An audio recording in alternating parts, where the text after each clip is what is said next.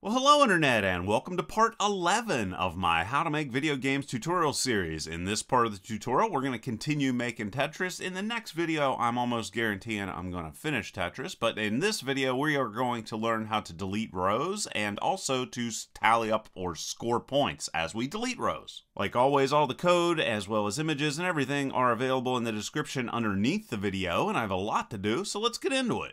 Okay, so let's start off by seeing exactly where we are. So we're going to start up Tetris here and think about what we need to do. Okay, so in the last video, we went over how to move our shapes downwards, and there they go, down, and they lands. And what we're going to need to do this time is basically cycle through all of the rows on the screen, and then also cycle through, or after we as we are cycling through all the rows on the screen, we are going to then also cycle through every column in each row. And then as we find those individual columns, we are going to eliminate them, move all the other rows down, and then score a point. Alright, so that's basically the goal of this video, and now I'm going to jump over and start writing some code. Alright, so where should we start? Well, I think the game board is going to make sense, so let's open up the game board, and here is the game board, and let's just start writing our methods here. So I'm going to make this a static function, so let's go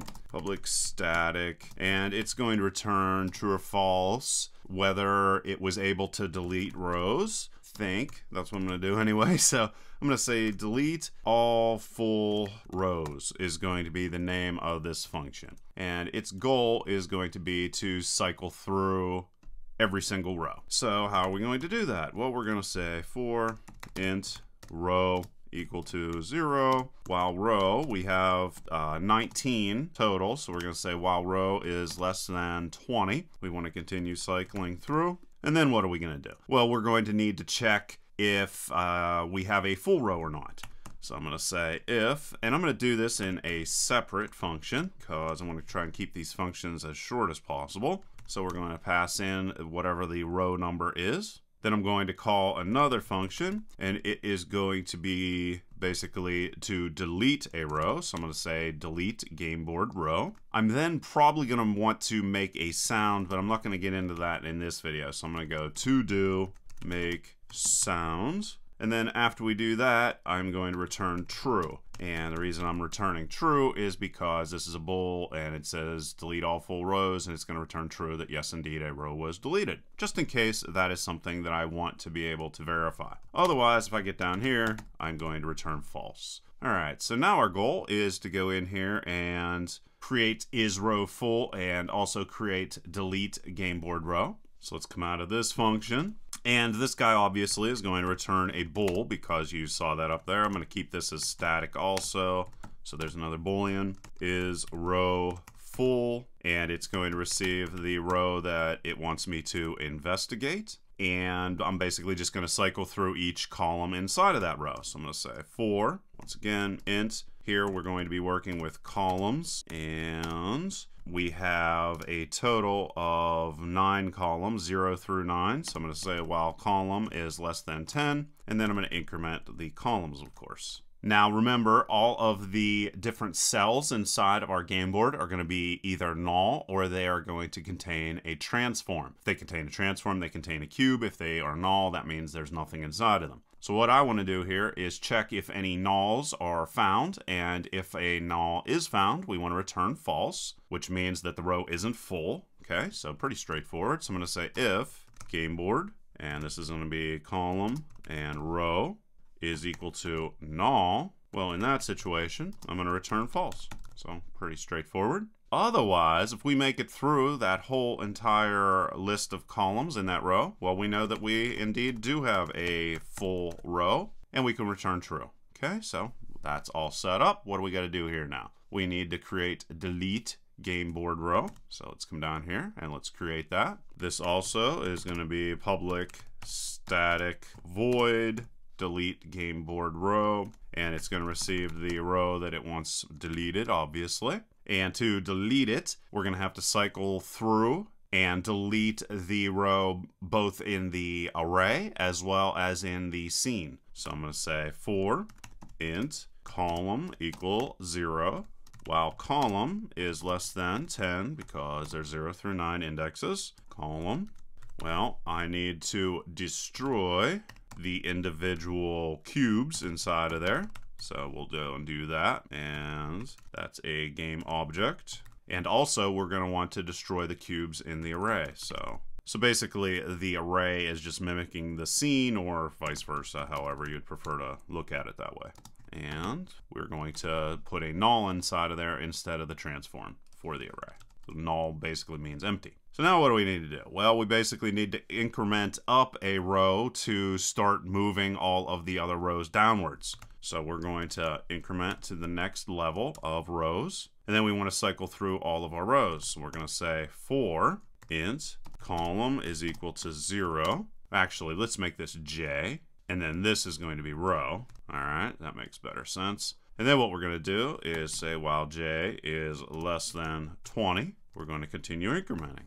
Okay, that makes more sense. Then we want to cycle through all the columns just like we did previously. So we're going to go int column is equal to 0 while column is less than 10. And yes, I'm sure there's some optimization that could be done here because I'm doing the same thing over and over again. But like I said, my whole goal here is to get this to work and then to optimize it afterwards. So I'm going to say game board column j is not equal to null. So what I'm doing here is I'm going to check if there is a block inside of the cell. And if so, I want to move what is above downwards. So I'm going to say game board column and then j minus 1 and make that equal to game board column j. All right. And then after that, I want to delete the cube that was moved down. So I'm going to say game board column j is equal to null. And there that is. But I'm also going to have to move the cube that's in the scene as well. So I'm going to say game board column j minus 1 dot position, and then I'm going to change the vector on it. So new vector 3, 0, -1, and 0. And that's all we need to do for game board. So we're going to save that, except for the couple little to-dos that I put inside here. Make sure I don't have any errors jumping out at me. And now we're going to jump over into shape and test to see if all of that worked.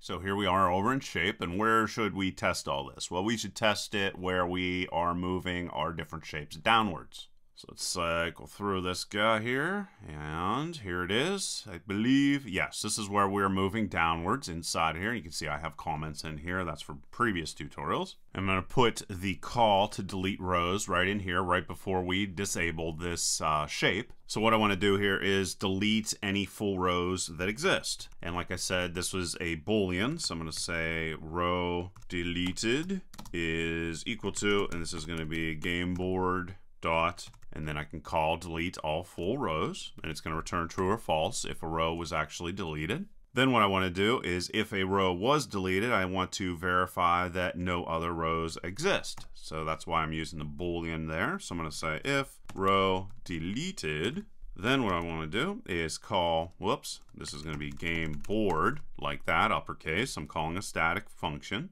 And then I'm going to say delete all full rows, whoops, rows. And then I'm going to put a to-do inside of here, and this one is going to be change the score on user interface. All right, and I'll get to that here in a second. As far as I know, that's all I need to do just to verify that I have the ability to delete rows. So let's jump over into Unity and test it out. Here we are. I don't see any errors down here, so that's a good sign. So let's go and run it and see if it works. And here we go, got this all set up. I'm expecting there to be an error, but you never can tell. All right, so let's just make a row as quickly as possible. Well, that was pretty quick, all right, so we got that. And it worked, all right, so good, good, good. All right, so let's stop that. Next thing I want to do is I want to change the score whenever a row is deleted. Let's just come in here and just do this right here. What do we want to call this? Let's call this increase text UI score. Sounds like a good name. And let's go and copy that. We can just go and put that at the very bottom here of the screen. Another thing is I think we can get rid of the print array part right now because we don't think we need that anymore. So let's just go and get rid of this right now. There it is, it's gone. All right, so let's create our ability to increase our text scores. So we're going to make this, it's not going to return anything, so void increase text score. It doesn't receive anything, it's just going to basically increment. One thing though, if I want to be able to increment or change any of the UI stuff, I have to come in here. Yep, I need to throw in a new library here. So I'm going to go using Unity engine.ui, and there that is. Come back down inside of here, and what I'm going to do is I want to find a matching text UI component, which is going to represent the score. If we jump over here, this is the guy that I want right here. So let's go and open this up, and canvas and score. This is the guy that I want, and its name is score, obviously. So to get this, I'm going to go var, and I'm going to call this text UI component is equal to game object, and I'm specifically looking for the one that has the name of score. And then to get the component, so we can work with it, I go get component, and you have to tell it what type it is. It's a text UI component, and there we go. Now we got it. So what I want to do now is get the string that is stored inside of it and convert it into an integer. So I'm going to call this score is equal to, and how we convert that is we go int parse and text UI component, and we get text, which is the string that's stored inside of it. We want to increment the score, and then after that we want to convert the score to a string and then update the UI component. So to do that, we just go text UI components, and text is going to be equal to score dot to string, and test that out and see if it worked. I think it did. Let's run it. All right, so here that is. I'm going to have to get rid of this new text. And let's go see if our Tetris is working. Yeah, I think definitely in the next video we will be able to completely beat Tetris, or create Tetris, not beat it. And let's go and get this and see if our score changes right now and if our row deletes. And it did. All right, so cool stuff. And let's go and do it one more time just to verify here. Let's do it. Bad thing just on purpose. And awesome. All right, guys, so hopefully you enjoyed that video. That was actually straightforward and pretty awesome.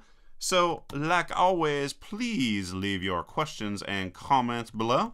Otherwise, till next time.